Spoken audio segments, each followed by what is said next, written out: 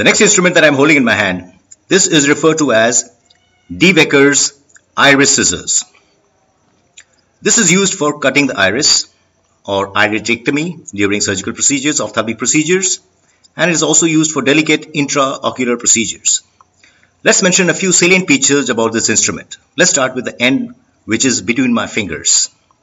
First of all, we notice that these two limbs, they are highly springy. Therefore, this is also referred to as a spring open scissors. The next point that we notice are the tails of the two springs. One is inserted inside a slot of the other tail. This is to prevent the two tails from coming out.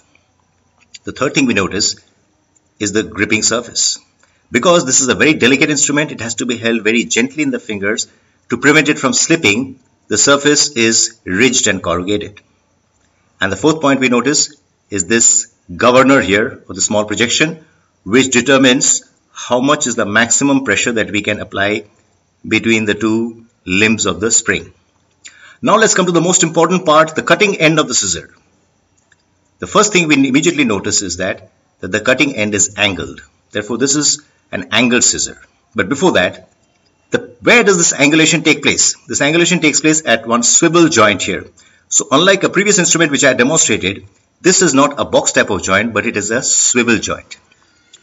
If we were to take a close look at the cutting end, we find that the cutting end is straight and angled. The two surfaces of the scissor which are opposed to each other, they are flat, smooth and sharp.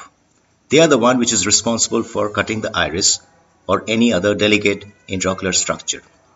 And if we were to turn it, we find that the non-opposed surface, the non-cutting surface of each limb is blunt and rounded. So therefore, the cutting surface is smooth, the non-cutting surface is blunt and rounded. This is a Wecker's iridectomy scissor. Before I conclude, I need to tell you how does this differ from two other very similar instruments. One of them is known as the corneal spring scissor. The corneal spring scissor also looks very similar. It has also got similar features. Only thing is the cutting end is slightly scooped like this. It is used to cut the limbus during intraocular surgery. And the other is the Vanna scissor. The Vanna scissor has also got similar features. It can either be flat and angled or it can be scooped. Vanna scissor is even more small and more delicate.